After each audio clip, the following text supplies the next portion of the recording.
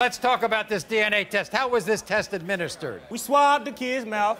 I went home, my mom swabbed my mouth, and we sent the test in. 0.0 chance. Look, that is a fake test. I would think that if anybody was an expert about DNA testing, it would be the people we send DNA tests to. The information does not correspond to a DNA test. And is not consistent with the reports issued by DVC for paternity. Okay. That ain't my baby. All right. That is not my baby. Let's just admit one thing. It wasn't a good test. Hey, I sent it in, that's what they sent me back. Hey. There ain't nobody seen you that. You made that up yourself. Why would I make it up? When it comes to 1.5-year-old Kate and Devin, you are the father.